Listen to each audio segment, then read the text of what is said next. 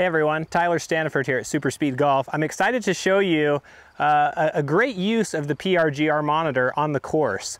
I think two common questions that we get from a lot of our users are, one, is my speed transferring to the golf course? Or two, how do I transfer my speed to the golf course? And I think the best way to do that is to actually use this little monitor while you're out on the golf course, because you can set it up very quickly on holes and then actually record your club speed and ball speed. This has two purposes. One, it allows you to see what your on-course speeds are. Two, it allows you to measure, are you swinging with enough intensity that we'd like to see? If your driving range speeds are 110 and your on-course speeds are 102, we've got an issue. We want to get that up a little bit more. If your on-course speeds are 109 and your driving range is 110, hey, we're right where we need to be. Anyway, this is a great little setup. So what I like to do when I'm doing this, I'll just tee up my ball.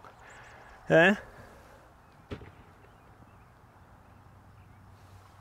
All right, once I have that ball teed up, right, again, I've got to find my aiming point because I want to put this almost about a driver length behind the ball, but kind of on my aiming point. So I'll just kind of come back real quick.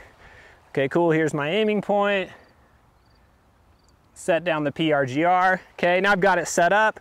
I can make a swing, and I can do this on every single hole. I can do it on a few holes every single time I play when I'm using my driver.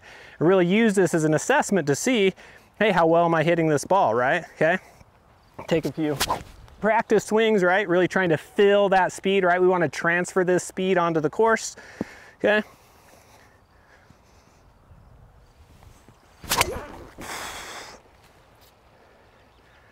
Okay, pipe that ball down the middle. I can pop this up, 108 club speed, 158 ball speed, okay? And now I've got a good measurement that I can use to see how I'm progressing in my speed training, and of course to make sure that those speed gains are transferring to the golf course. Again, if this speed is well below what you're doing on the driving range, it's time to up that intensity on the golf course, okay? Great tool to use on the course, easy to set up, won't take very much time at all. Record those club speed, ball speeds. You get the history on the PRGR, can cycle through that, keep a nice kind of a measurement history of these speeds throughout the summer.